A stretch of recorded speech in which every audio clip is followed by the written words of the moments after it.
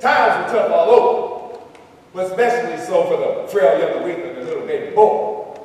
Now the saying goes, when you butchered a hog, you wasted nothing.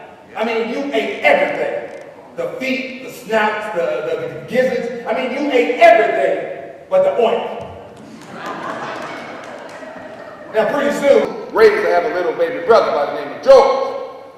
Unfortunately, after little George was born, the father ran away with another woman to another town. No,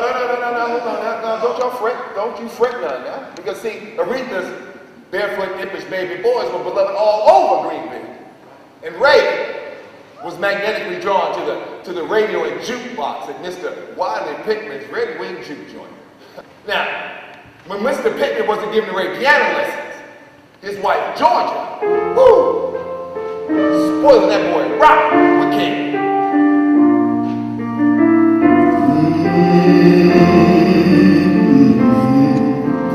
I keep calling her Georgia, Georgia, the whole day through. Just that same sweet song keeps Georgia on my mind.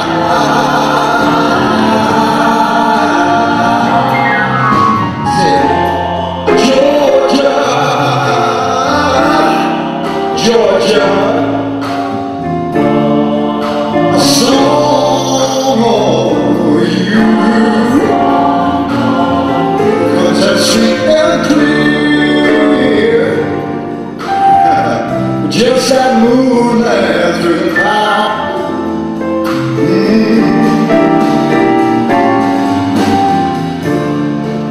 All the arms that reach out for me,